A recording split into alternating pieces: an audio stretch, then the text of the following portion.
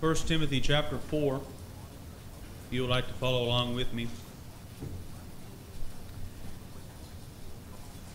First Timothy chapter 4, beginning in verse 8. I'd like to read through verse 10. It says, "For bodily exercise profiteth little, but godliness is profitable unto all things, having promise of the life that now is, and of that which is to come. This is a faithful saying, and worthy of all acceptation. For therefore we both labor and suffer reproach, because we trust in the living God, who is the Savior of all men, especially those that believe." I recently saw a video dealing with specifically verse 10, and the claim that was made in this video is that this is a glaring contradiction. Because how can God be the Savior of all men, but also those who believe? This individual was being very dishonest. It's a very simple thing to point out, but one that perhaps we need to think about. God being the Savior of all men, but especially those that believe. The point here is, who did Jesus die for? Even going back before that, this says God is the Savior of all men. This, I would say, points to the unity of the Godhead in participating in man's salvation. Just in the creation account, you have each person of the Godhead participating in physical creation. Each had their role. You see the Father spoke. Really, the first person of the Godhead spoke. The second person executed that will. And we see the third person organized the different parts of matter. And then you can read throughout the rest of that chapter to see how the creation account unfolds. The scheme of salvation is no different. Each person of the Godhead participates in man's salvation. They do not have the same role, but they all do participate. Specifically, Jesus came to the earth and died for all of mankind. So in that instance, he is the Savior of all men. We see this in John chapter 3, verse 16. Probably one of the more quoted passages of the entire Bible, because everyone's familiar with it. Everyone usually misrepresents it because they think it gives them a license to sin. But nonetheless, the truth taught in that verse points to Jesus being our Savior. But then you have the closing phrase of verse 10, and that is, "especially of those that believe." Now this word "specially" deals with particularly. This group of people is special. They're different. They're set aside. Really, you could look at this as the ones that are sanctified. They're set apart for a use. And this, as we'll note in a few moments, are those who believe.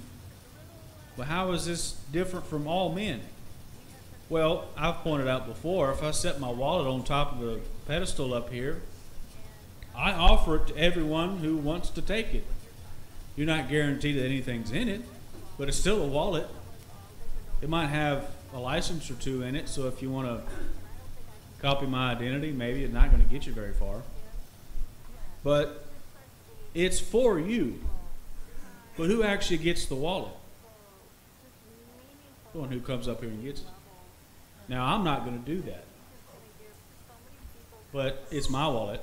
But if I did do that, I offered it to everyone.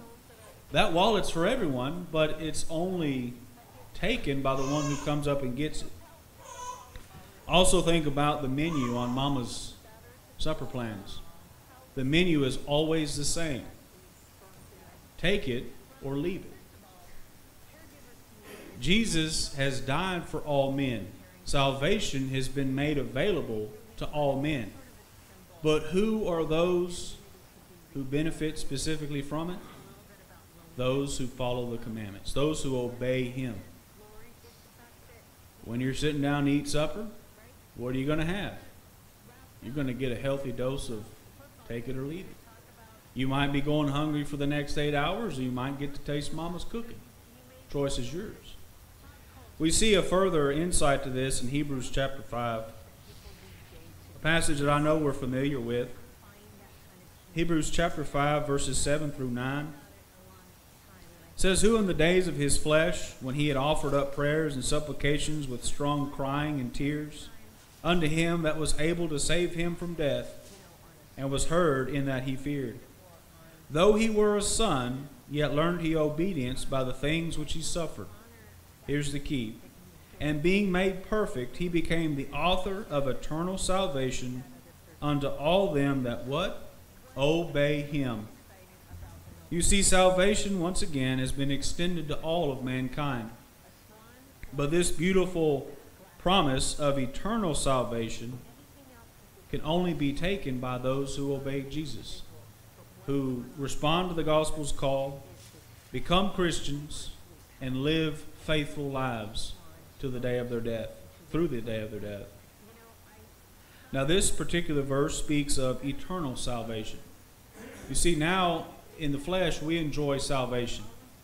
We have the promise of the Father that if we're faithful to him, we will obtain heaven when our lives in the flesh are over.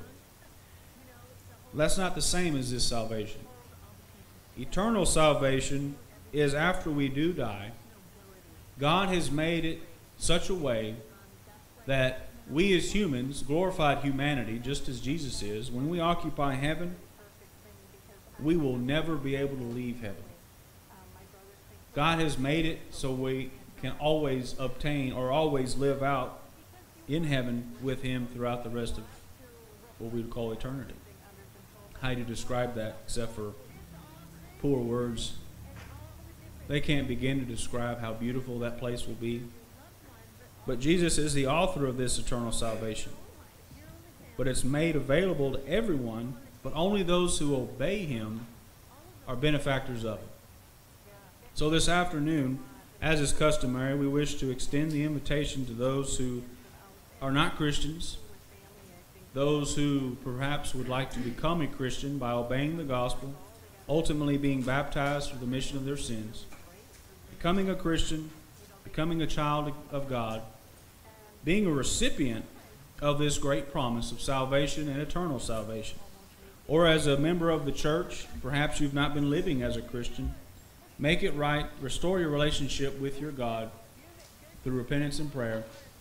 If you have either of these needs, please let us know as together we stand and sing.